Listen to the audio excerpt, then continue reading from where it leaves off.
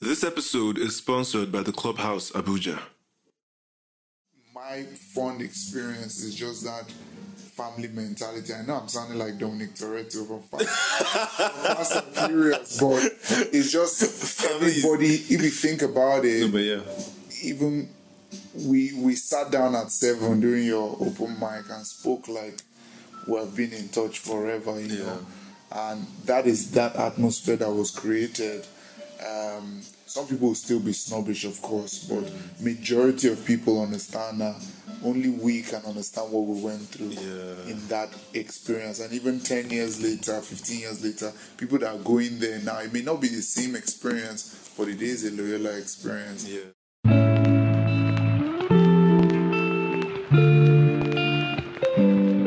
The Nigerian educational system is generally in the gutter. It pains me to say. Every day it hits a new low, and it fills me with woe. Mostly because I'm going to have kids someday, and there's not an institution in this country that is equipped to give my kids the standard of education they need to be the best version of themselves. Except one, Loyola Jesuit College. Loyola Jesuit College is a co-ed secondary school in Abuja, run by the Society of Jesus. It is the most prestigious and coveted secondary school in West Africa.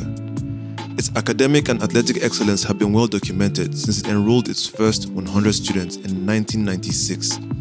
It is that school that most Nigerian children dream of getting into. It is that school that every Nigerian parent desperately wants their child to attend, if for no other reason than bragging rights. Every year, thousands of kids from around the world write the entrance exam, and every year, only 100 of the brightest minds are selected after a rigorous selection process. My guest, Somkele Awa-Kalu and I are part of that select class, and we spend the next hour unpacking the things we experienced and how they informed the men we are today. We pull back the curtains, revealing our most honest opinions on the variety of experiences we had as children in that space, such as how the school was run, the crushing academic pressure, judgmental teachers, bullying, and the tragic December 10 plane crash that killed 60 of our classmates. Fun fact, yesterday marks the 16th anniversary of that day, and this episode is done in their honor. Regardless of your Loyola experience, there's a sense of pride that comes from knowing you are one of 100 that attended that most coveted school in Africa. And because the school is so small, there's only a small cult of people in the world who share and understand the unique triumphs and trauma that come with it.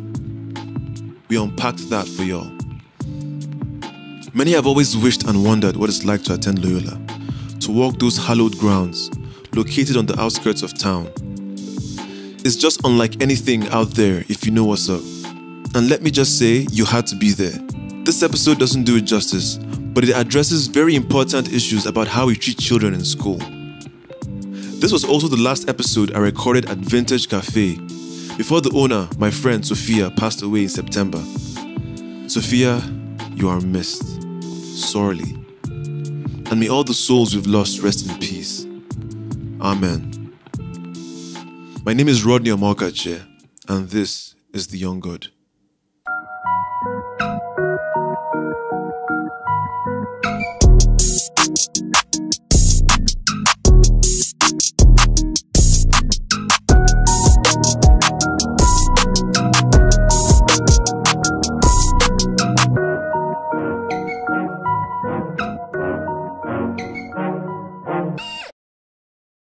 Somkele, my man. How's it going, How man? you day? Man, Long time long since time, yeah. Prior to, I saw you at 7. open mic, yeah, but prior to that, I've seen you once before as well. Somewhere in Misama. Somewhere in Mentama, but before that, we're talking 10 years, maybe. 10 years. Were you at the Loyola reunion? No. You weren't? No, I wasn't. Bruh. Let me bust your head. You know who's on the podcast also? Who? Ketchy. Oh, yeah, I actually saw that. Scrolling through my timeline the other day. I actually saw that, so that was cool. She's very inspiring, honestly. It's one of those things where you read about people that go through things and are inspiring, but to actually know that person. Right. In fact, that year, she used to sit beside me. So this was my desk, and her desk was over there. So it's pretty cool. Okay, let's take it from the top. Yeah. We're gonna get to all those things, but Yeah, first of all, what do you do, man? I don't even know what you do. Tell people what you do. Okay, so that's a good one. By training or by profession, I'm an economist. So a lot of that has to do with just understanding the economy and trying to just basically supply and demand, whether it's market based, whether it's behavioral, whether it's development. But right now, I work with the Office of the Vice President. I'm a special assistant to the president on economic research and data analytics. So crunching the numbers, making it make sense. Yeah. How did you land that? How did I land it? Man, it's just God. I just got an application from this guy and I took it. Yeah. I love it. Yeah. So one of the things that we have in common is that we both went to Loyola. Yeah. And I've always wanted to do an episode about my time there. Yeah. I feel like there's a lot of gems and stories that people on the outside would love to, know, like, because it was like a cult. Yeah. Going to that school. Yeah. So, what class were you in? What year? So I finished in 2006. So class of 06? Class of 06, yeah. And I'm class of 07? Yeah, class of 07, yeah. So what do you appreciate the most and what do you hate the most about that place? Wow. How long do we have? Yeah, so let me start with appreciation. I think it's one of those schools that try to make sure that you're well grounded. Do you get what I mean? In terms of extracurricular activities, games, what was it? Clubs on Saturday, was it? Yeah. And then just generally kept your head focused. I had some friends from primary school who went to like A Hall and Darwin, and I'm not saying they're bad schools, but they're a bit more liberal, and you kind of learn things faster than you should. So I know in Loyola they try to, with going to mass every day and trying to keep you focused on your education and prioritizing that. I definitely appreciated that, and the fact that everybody that comes into your year, like nobody else can come in. Once you start from JS1 all the way to SS3, you're with the same crew. Yes. So you forge that bond. So a lot of my friends now are still people that I met back there. On the bad side, I think they try to alter reality a little bit with the Wayne Mona Matthews. By the way, Mona Matthews were this generic shoe brands, sandal brands that they give us to wear so that kids not flex other kids with other like types of shoes. Yeah. So at that point in time, there were things like ACGs and other trekkers that we used to call it. But Mona Matthews was a designer, which was good, but they made every single person in the school wear those same. Basically, they used our school fees money to contract a shoemaker in Nigeria, somewhere in Nigeria, to create uniform shoes, the ugliest motherfucking shoes you ever see. Yeah, male and female, they were unisex. So. Uncomfortable. They try to alter reality a little bit with the Wayne Mona Matthews. You can't wear designer stuff, don't bring in, to try and make sure everybody was equal. But the actual fact is that in life nobody's equal, because you're with that false sense of equality, and then you come out of Loyola and say, oh my God, there's a disparity, or there's an inequality amongst things.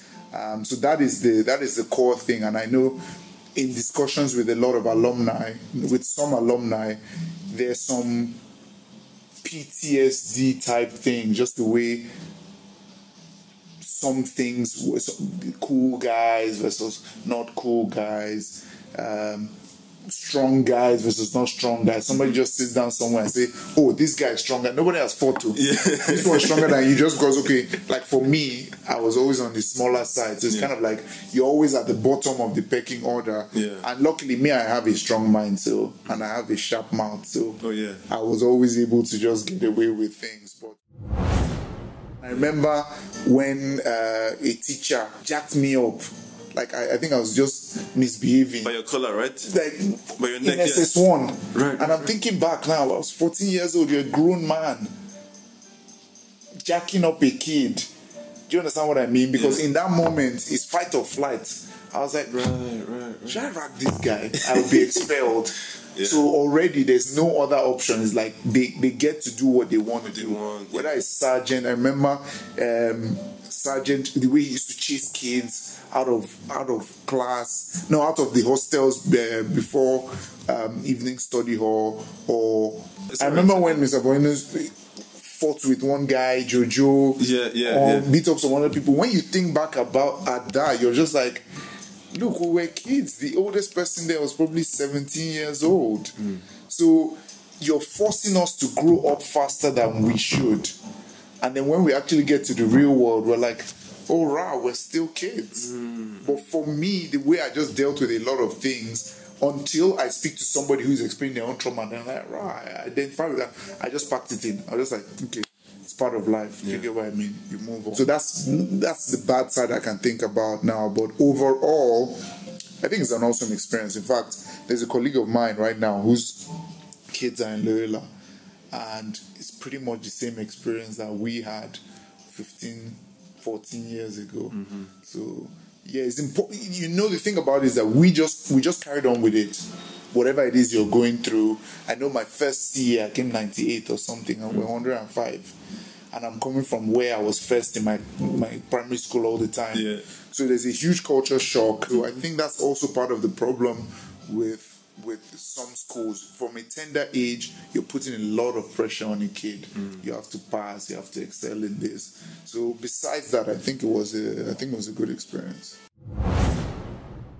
Like now looking back, I would disagree with the Mona Matthews thing a little bit, because I mean, at the time I was like, I don't want to be wearing this shit and looking like everyone else. I want to stand out and do my thing, you know. But at the time, I think they didn't know how to manage, you know, the fact that there was an obvious disparity in wealth between certain kids and other kids.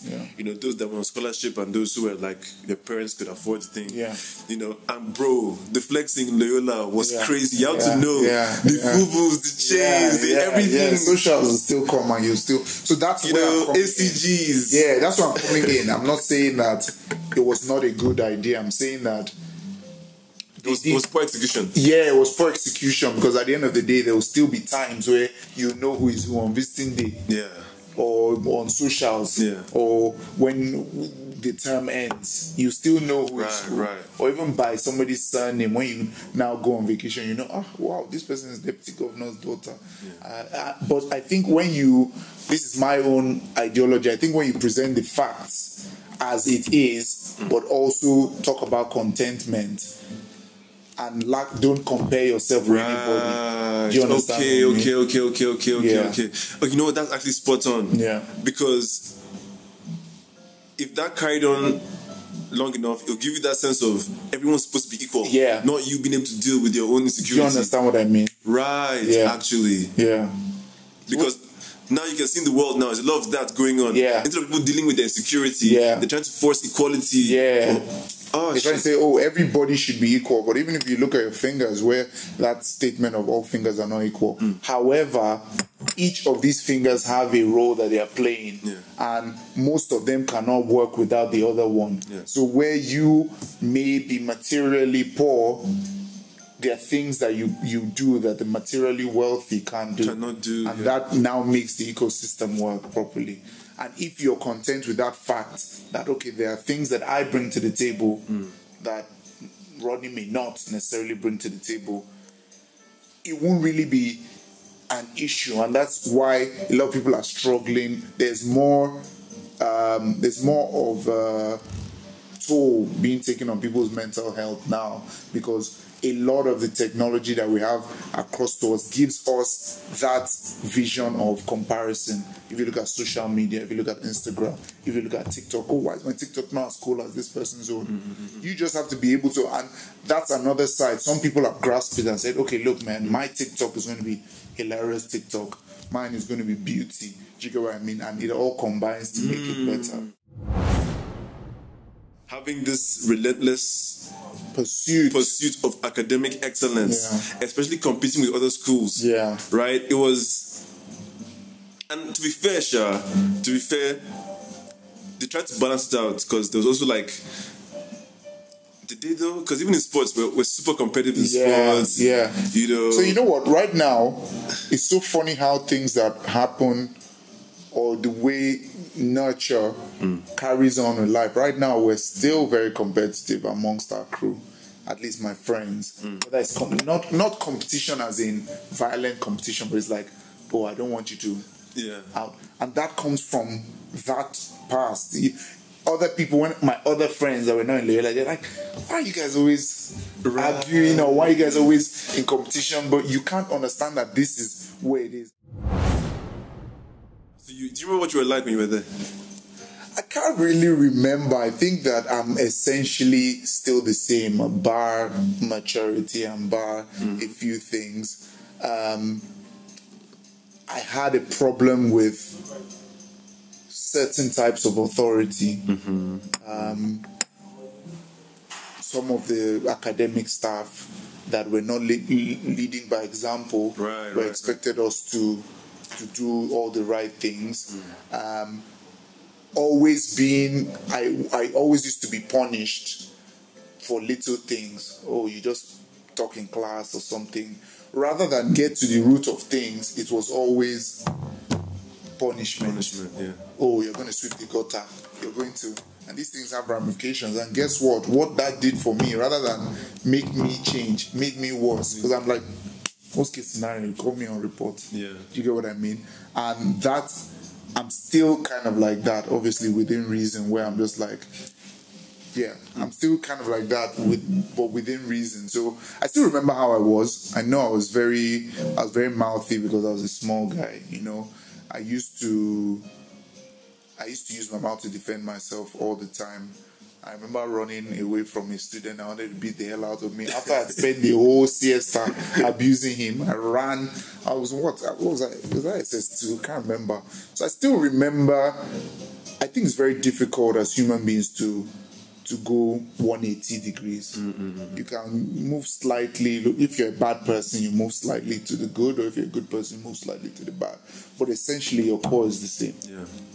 For me, I think I remember very, very vividly because a lot of what happened to me in Loyola informed my life. Because I remember, you know, it was one of those places where I wish I had an elder brother to like guide you, to guide me. Because I was like, whatever you were, I was times 10. But I was always getting in trouble. You remember? I was, of course. Roy. Roy, it's one of those names that you know. There are few names that are like bad boys. That you know.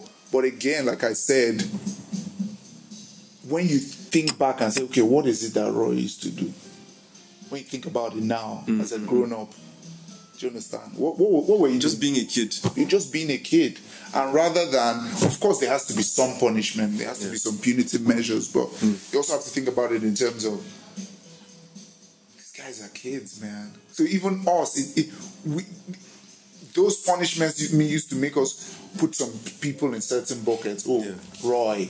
Oh, whoever. You bucket them, and then you will not know that it's until you meet those people afterwards. They'll be like, rah. You try to still put them in that box, but then you realize that we're kids then. It's a whole different ball game. I think that's another thing that we need to mention here as one of the like flaws of the way the system was there. If you remember, they had a way of making it seem like all you were there was all you're ever going to be.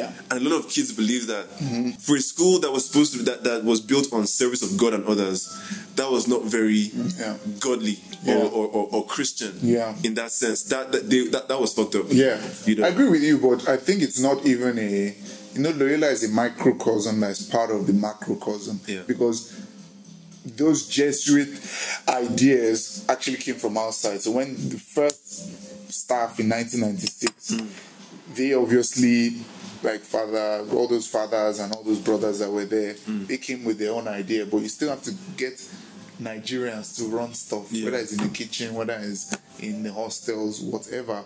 So it's the way Nigeria is. You look at a small boy, he's being a truant, he's doing the normal things that kids do, and like, you're never going to amount to anything. Some people turn that and use that as fuel. But for majority of people, that's the reason why they now falter along life. So it's very understandable if there's some people who those things you can never amount to, because we always hear the stories of Ronaldo, my teacher said football will never make me eat. Now look at me. But we don't hear the stories of my teacher said that I will never eat, and really I'm not eating because that messed with our psyche, you know. Nigerians were not quick to understand mental health. We're not quick to. There's a certain type of pressure you can take as Rodney that I can't take. If you live in Abuja, the clubhouse is one of the places I recommend for a good time. Apart from the restaurant, they have a gym, a large pool, outdoor sitting, indoor sitting, poolside sitting, kiddies playground, everything. It's perfect for all kinds of events. Friday nights are for live music too. Use the Young God promo code to get one-day swimming pool access and a drink of your choice on the house. Visit at the Clubhouse Abuja on IG to plan your next date. Loyola as a symbol of Nigeria, you know. The things that we face there have somewhat made us who we are. Some positive, some negative. Of course. And that is Nigeria as well in a nutshell. Some people go through life. In fact, I'm reading a book by Jay-Z, and it's just talking about the art of the hustle and how you can view America from Jay-Z's eyes. Came up as a crack dealer, but there are also a lot of people on that massive projects that didn't come out as Jay-Z. Same thing with Loyola, and there's a lot of expectation when you meet somebody and say, I went to Loyola. Like, oh wow, you must be to this day. And I'm like, how do you answer this? Must I be? Those are the pressures that we faced as 9, 10, 11-year-olds when we first entered there. But you know what? When I left Loyola, I will say that going to other schools, because when I graduated, I moved to South Africa, and I did like 1 year of college of high school in Loyola in South Africa because I was too young to enter uni straight away. So as a 17-year-old, I had to do like another year, get to 18, then enter. So while I was there, everything just seemed easier. I was like, I felt so confident. You get, so I feel like in that way, Loyola really did give me, even before I even moved out, just being a Nigerian child who was in Loyola among my peers, and knowing that only 100 people a year get to enter that school.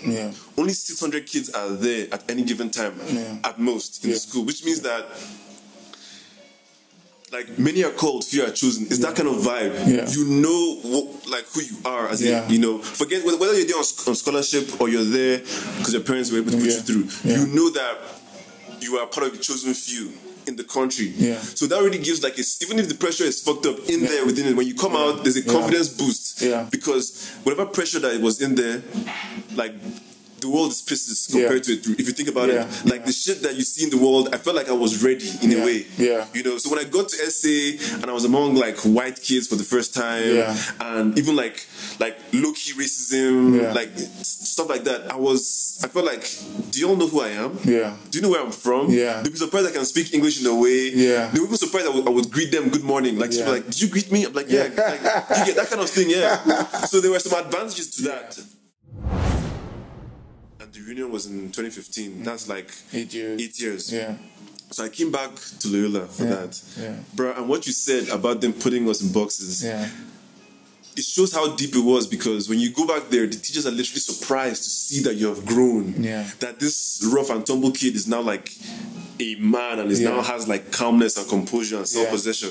Like their minds are blown. Remember in Okela, Mr. Polinos, all them guys, they were surprised to see this guy that was always on report and almost got expelled. He's now, you know, coming to give. I gave the keynote, one of the keynote speeches at the reunion actually. You get that kind of thing. So it just shows. So in my mind I was like, damn, you guys really believe this thing?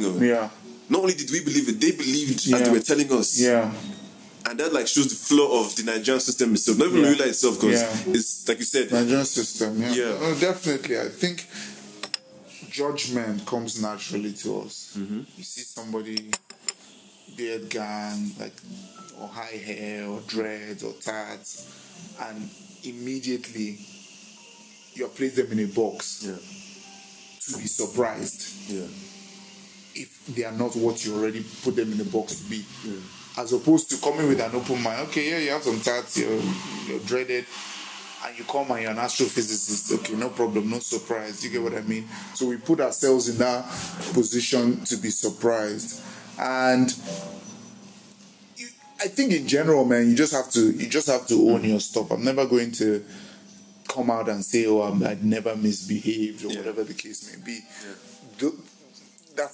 That's part of who I am. That was part of my exploration. That was part of me understanding who I was. And I wouldn't trade the experience in Loyola for anything else, because I had very great memories there. I met a lot of good people, and I got a very good foundation. That's like, if there's anything that scarred kids the most in that school, is the bullying. It was crazy. Yeah. Like, it was not level, bro. Yeah. You know what it is? I think that there was bullying for sure, but compared to what I used to hear outside, I mean, when in my first year, I don't think I ate chicken on Saturday the whole year, because there's something we used to do called I like your food. You cross your hands. If somebody comes and catches you with your hands uncrossed, you say, I like your food, or I'm taking your chicken on Saturday. Yeah. I remember I lost one of my seniors, who's a good friend of mine now, Basti. I lost his boots, and he didn't even do anything to me, but I lost his soccer boots, and that paranoia that, oh my God, this guy could do something to me. But in general, I don't think the bullying was as bad. I think a lot of...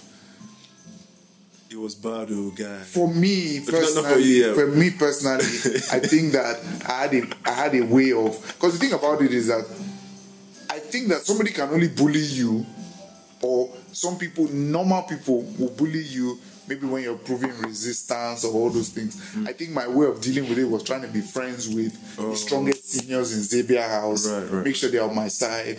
Donald, Hamza, Lamo, Bidemi, all those guys. I made sure we were guys. Like, I can't remember everybody's name, but when I see my Xavier seniors, they know I'm grateful. And those guys already made sure that nobody else, even if you're in Connolly, even if you're in Loyola, even if you're in Regis, you're not going to bully me.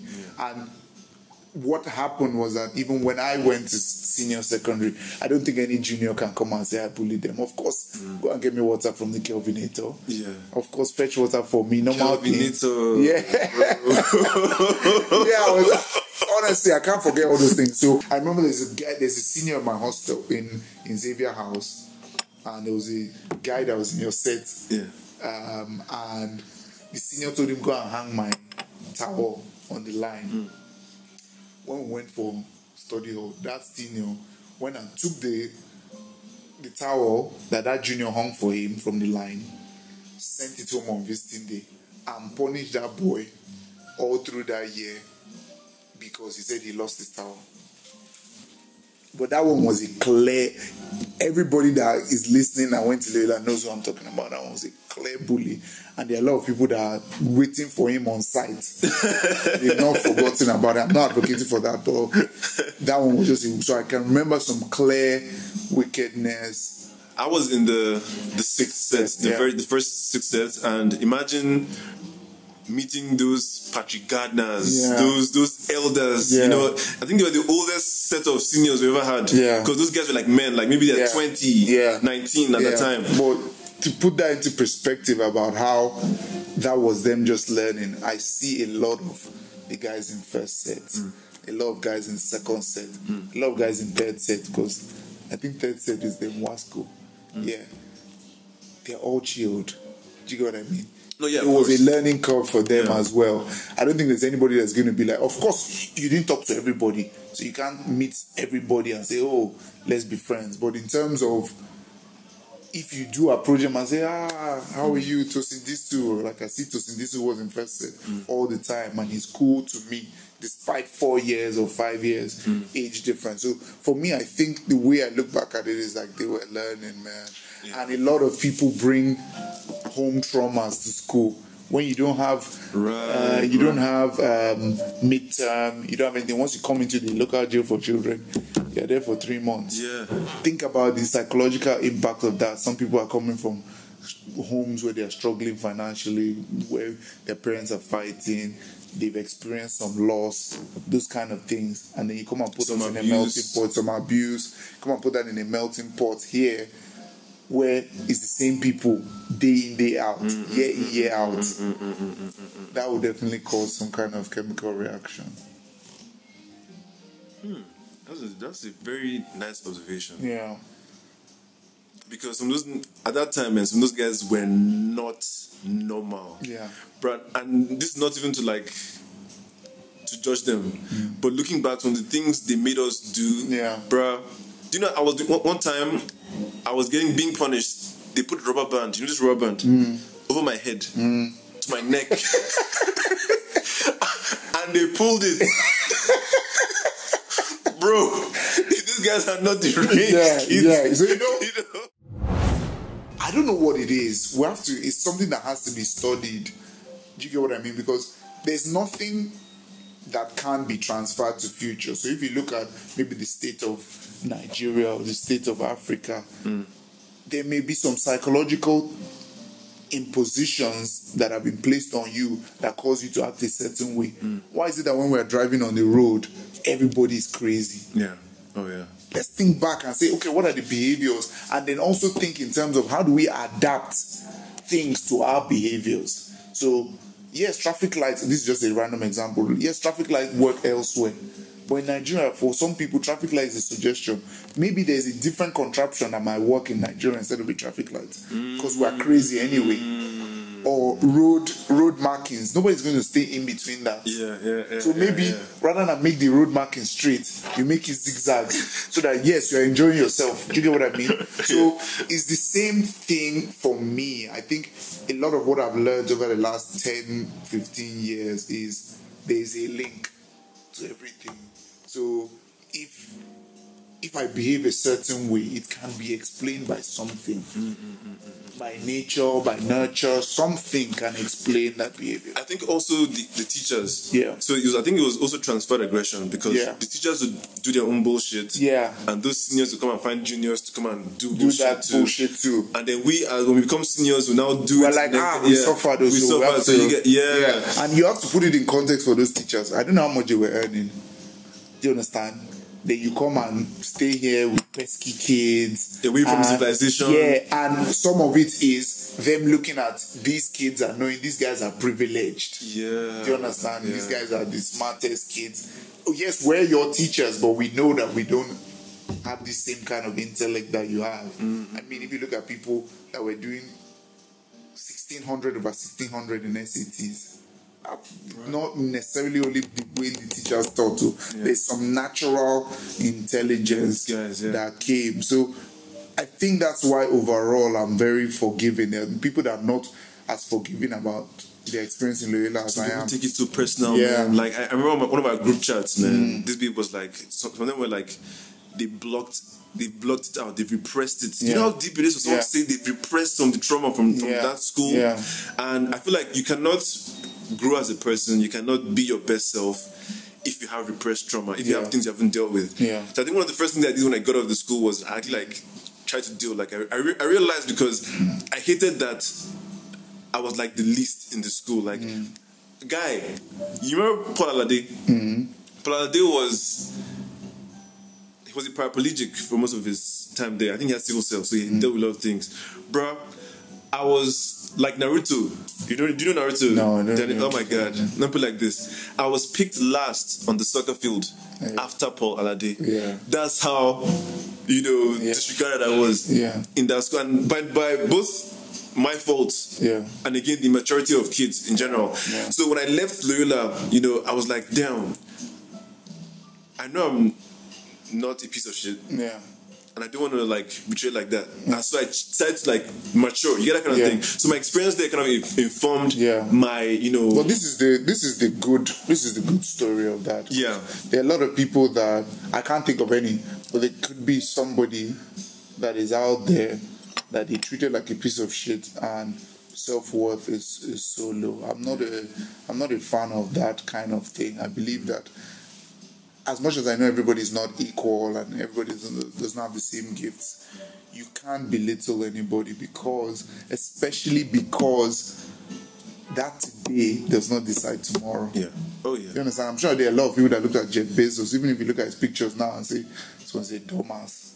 He's not going to amount to anything. Look at him, he's come out, buff guy, going to the edge of space. So that judgment is within our veins. I'm not going to say I don't judge, but that judgment is within our veins, and we need to curb that. We need to kick that. We need to look at people, especially kids, and say, look, you can be whatever you want to be. Yes, you're doing this truancy now, you're being naughty, but you always have the chance to change and say, you're going to be better. I'll tell you a story. Yeah. Recently, there was a kid in my neighborhood, right? Yeah. Who is super restless, always running around doing all kinds of stuff. And then one time, he purposefully scratched my car, right? And I was mad. I was like, what the fuck? You know, I'm gonna like go tell his parents, so his parents would like maybe even like pay for the shit and like fuck up the kid or some shit. I was mad. But then the kid came and he was like very apologetic, he was begging, he was, you know, because he knows his parents would like fuck him up. And then at that moment I could see myself in him. Yeah. That's some shit I would do at his age. Yeah. And I would not want, because I know the adults then, when I was a kid, they would definitely go and take it up with my parents. Yeah. And I know how, like, that's another level of abuse or whatever. Yeah. I'm like, you know what, let me, you know, try something here. Yeah. So I made the kid feel like I was going to do it. I made him, he was so contrite, so like, please, sir, please. I was he was a very nice, polite kid, but he was reckless and mischievous in that way. Yeah. So I could see myself in him in that way, because I knew that he was just a kid. Yeah. So I said, okay, you know what, I'll make him think I'm going to do it, but I never did it. Yeah. And to God be the glory, this kid never did that thing again. Yeah. He was so well behaved. Anytime he would see me, he was always like, you know, very. I could see like me giving him that grace. Yeah. He took it on the chin. You get that kind of thing. Yeah. So if I had gotten that a lot of times as a kid, that would have been so good for my. That's actually a great point, and I think that has informed the way I deal with people, or I deal with, whether it's kids, whether it's adults. Yeah. When you look at somebody and you try to put yourself in their shoes, you will not be rash. As the generation now who is in power, we need to look at some of these things and say, how can we be different? You know, how can we be different from the way we were raised? Before we leave this bullying thing, one thing I'll say is that I don't think, like, knowing what I know now, even though there were extremes of it, I can see the place for it. Yeah. Because, man, experiencing that stuff it toughens you up. Yeah. And it makes you not want to do the same. Yeah. If you're really paying attention. Yeah. I can imagine a situation where if it was so like totally abolished and everything was made to be easy peasy, everything was kumbaya in Loyola, you know, there's some things coming out into the world you may have to deal, because there are bullies out in the world and no one can tell them jack shit. Of course. You know, but having experienced that, it builds some kind of like inner toughness. You know, because like the worst possible thing you could have experienced has happened. Yeah. And now you're built for it. Bro, that's how I like try to compartmentalize it. That's a very positive angle to look at it from. Some of these things are necessary, you know. Just like what you're saying, there's a place, let's not call it bullying, there's a place for the hard hand, there's a place for the stick, and there's a place for the carrot. Yeah. We just need to know how to balance both. Yeah, there's a place for being able to see that they are messed up people. You need to be able to know it exists. Yeah. And that's why you think of like a lot of mental health that a lot of Gen Zers face now. Yeah. Like they grew up in such perfect environments, and then they meet the world, and then they cannot deal with the reality of it. Yeah. You know, they grow up, you know, being taken care of. Yeah. Any small thing, your parents will come and defend you. Yeah. You're in this place where, you know, the parents, everybody's just creating all this like spaces is where it's so orderly. Yeah.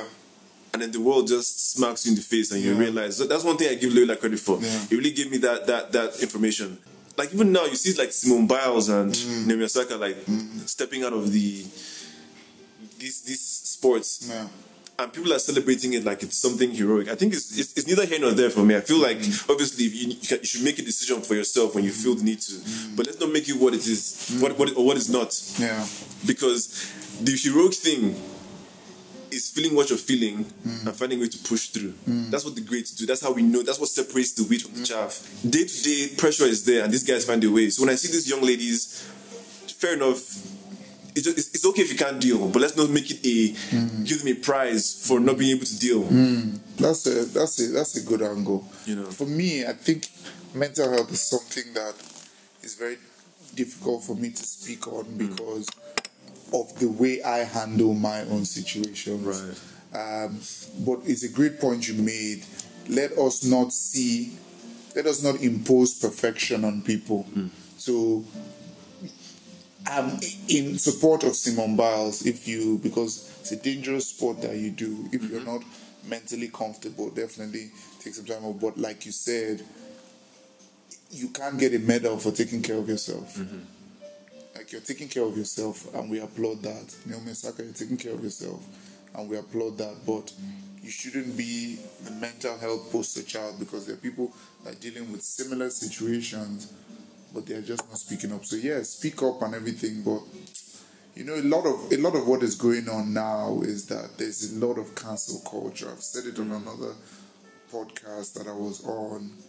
Cancel culture is not new, because cancel culture is what we are saying. Oh, Roy was always on report. Yeah. Cancel culture. Yeah. He can't be picked on this team because he's a nuisance. He can't amount to anything because that's cancel culture. Yeah. Based on one thing. So it's always been there.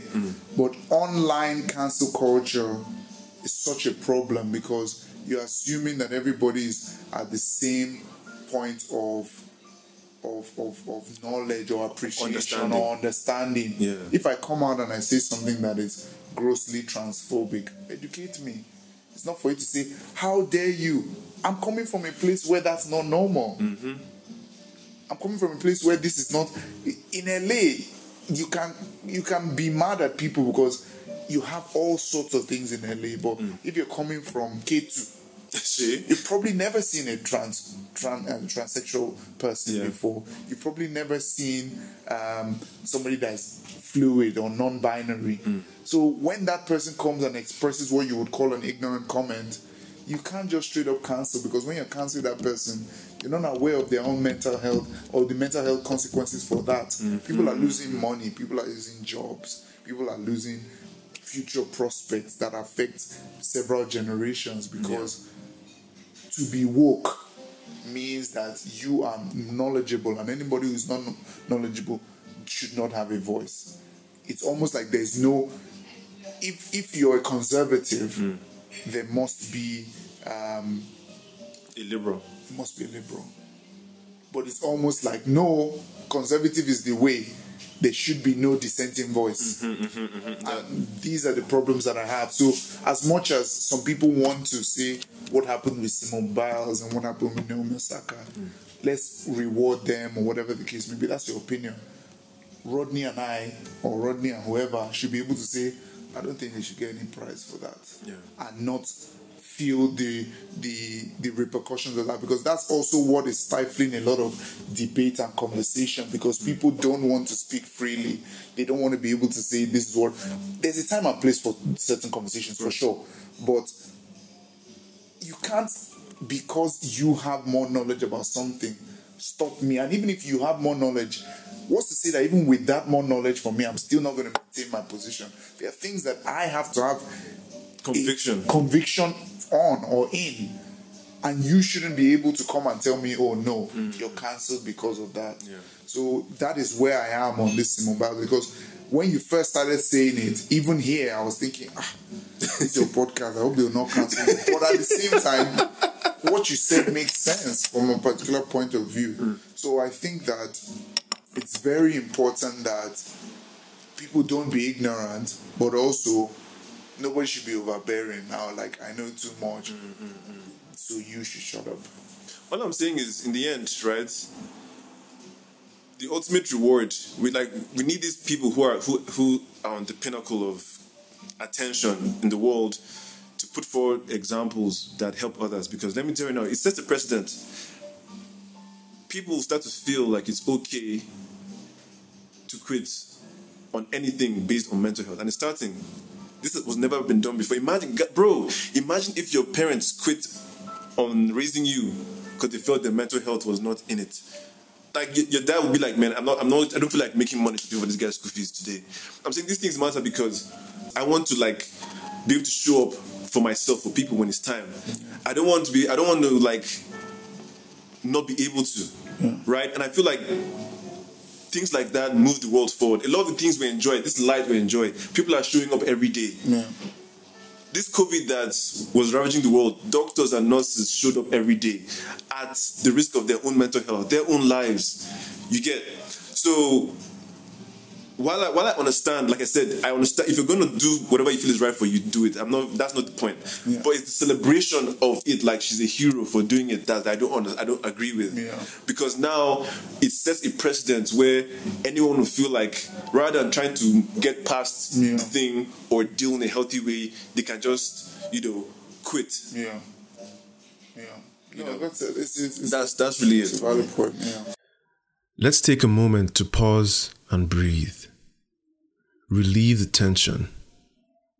Whatever you're doing, close your eyes, take a deep breath. In through the nose, out through the mouth. One more time. In through the nose,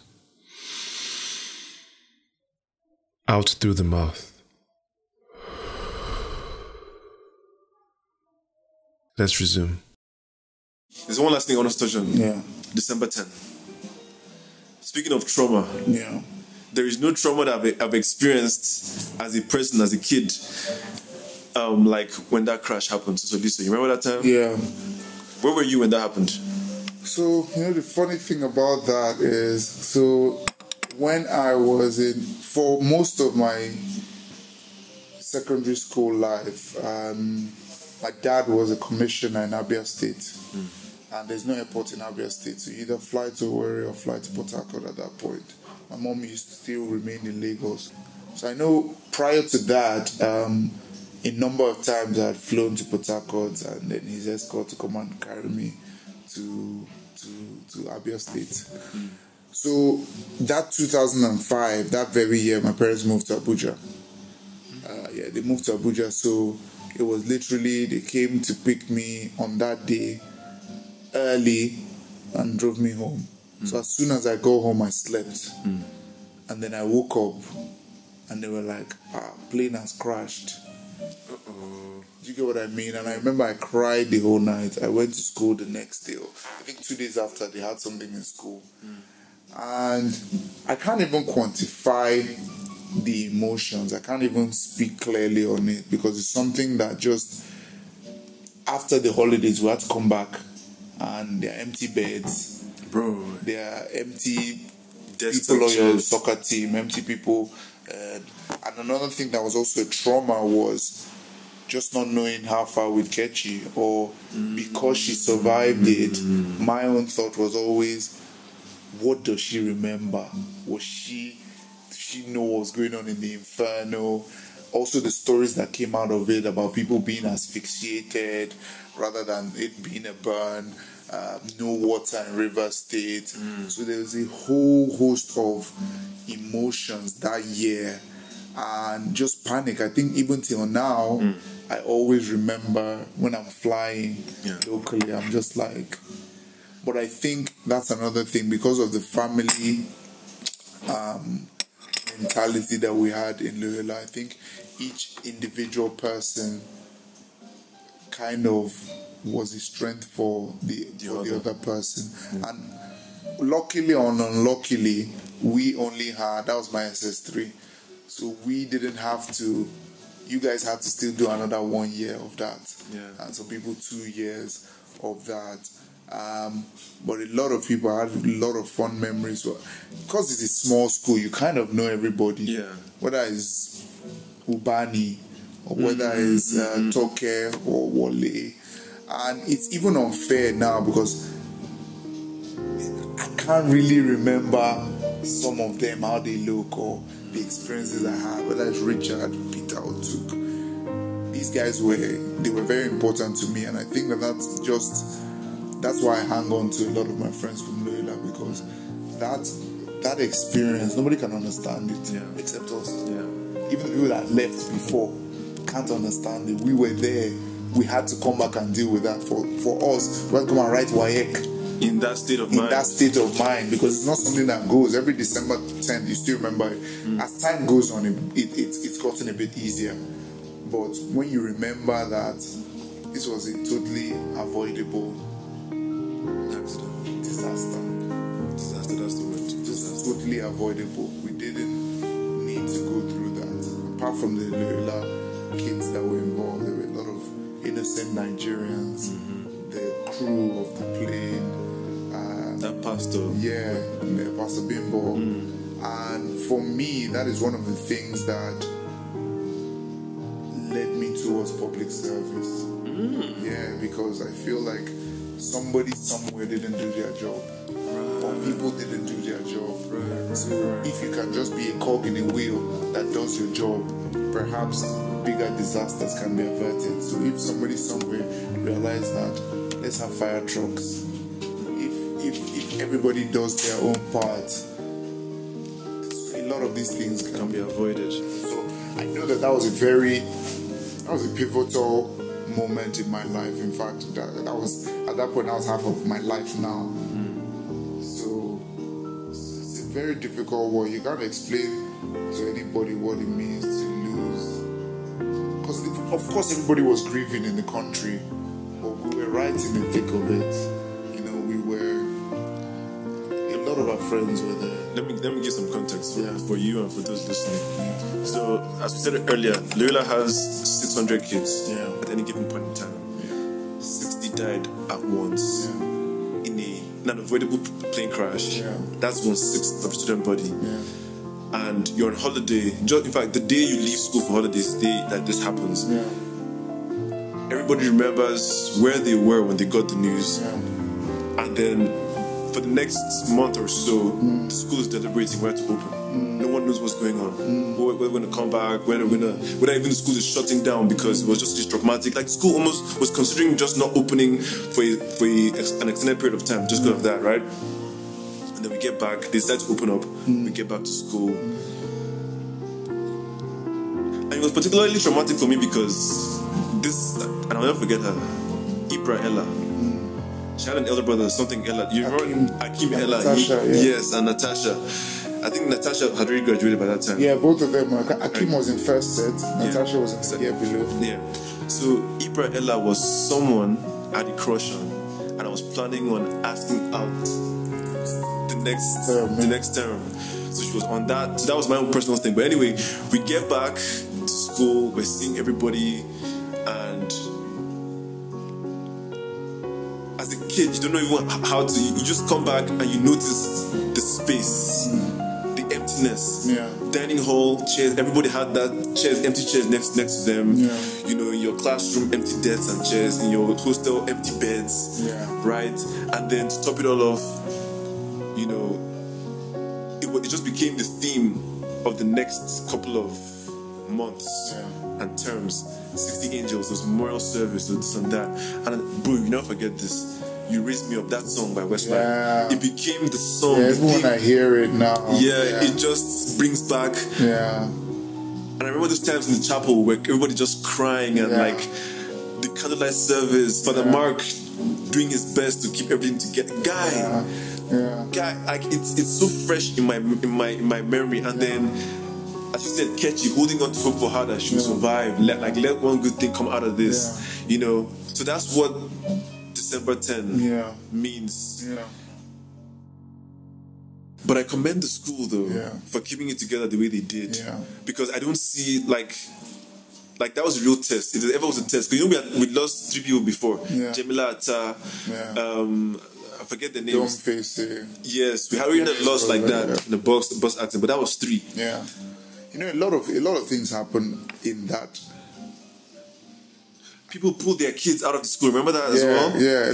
A lot of things happened in that Loyola. I remember one of the first and only times I've seen a dead body like lying in state was Mr. Politulu. and I didn't sleep for 3, 4, 5 days. And he was a loved teacher. Yeah, I remember seeing Fanio. Is her name Fanio? The girl. Swala Benkali. Oh my God, yeah. Swala was at the clinic that day when she was like, her head fell back. I was standing right outside there, and I still see that sometimes. Not that it's haunting me or anything. Yeah. So there's a lot that we had to deal with as young kids then.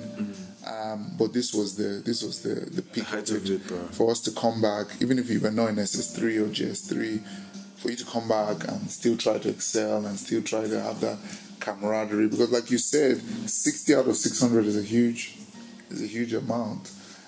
So like I said, it's part of the things. It's not the only thing. I always wanted to be in public service, but it's one of the things that I felt like if I could do my job, if I do my job in public service, maybe that will help plug whatever gap that can lead to another tragedy like that for kids or for grown-ups.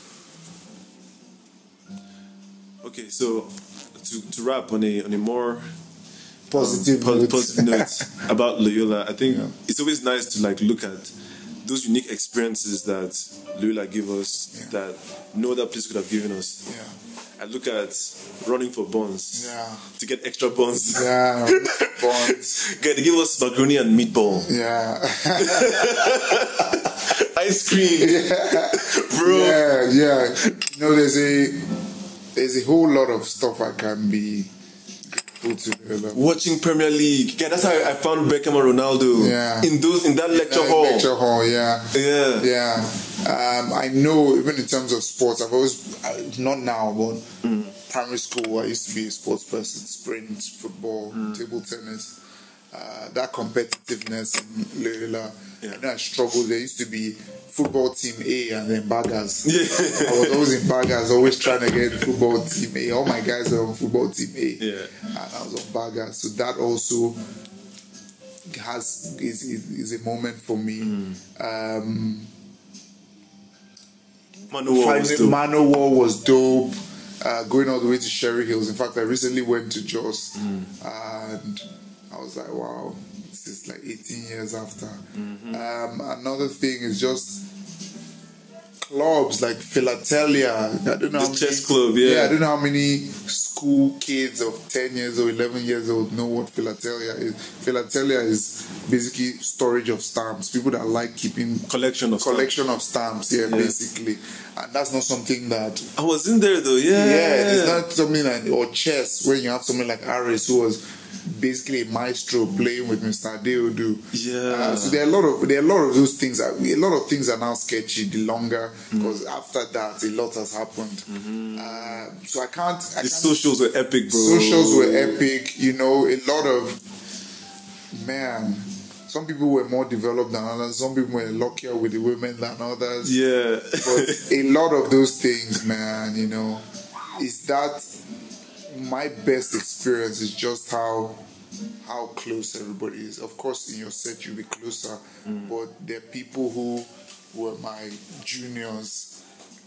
I would say juniors because not juniors per se, but like they were lower than me. One of my good friends is Andy Nebese, was 3 years younger than me. Shubomi Oduno was 2 years younger than me. Ubongata. These are guys that, you know, and there were people who above me. I've already mentioned them: Donna Amadoke, Hamza Ibrahim, Lamo, Wasco, Wasemi Aji. A lot of these people that now, like, it's as if there was never any age gap. Do you understand? Of course, you still be respectful either way. So my fond experience is just that family mentality. I know I'm sounding like Dominic Toretto from Fast and Furious, but it's just everybody. If you think about it, even we sat down at 7 during your open mic and spoke like we have been in touch forever, you know. And that is that atmosphere that was created. Some people will still be snobbish, of course, but majority of people understand that only we can understand what we went through Yeah. in that experience. And even 10 years later, 15 years later, people that are going there now, it may not be the same experience, but it is a Loyola experience. Yeah. And that is a connecting. My sister goes to one of, I think, Premier here. My baby sister, she's like 16 or 17. And I went for their sports day, and Loyola was invited, right? And Loyola participated in one of the relays and won. Yeah, of course. Guy, I was so shocked to find out we still are, and even the parents were like, Loyola again. Yeah. The same thing that was happening during our time. So I guess, that's one of the things I like really appreciate about the school, that they really do maintain, over time. And when I went back during the reunion, I went back there, the school has improved vastly. Yeah. They have like so many courts now, like Bryce, like they just packing courts and put inside there as if Simone Biles is coming from there. Yeah. They have pools, they have, even Danny Hall is so mad now, bro. If you go in there, it's like, so I appreciate that, they give us a reason as alumni to keep being proud of it and keep wanting to associate ourselves with it.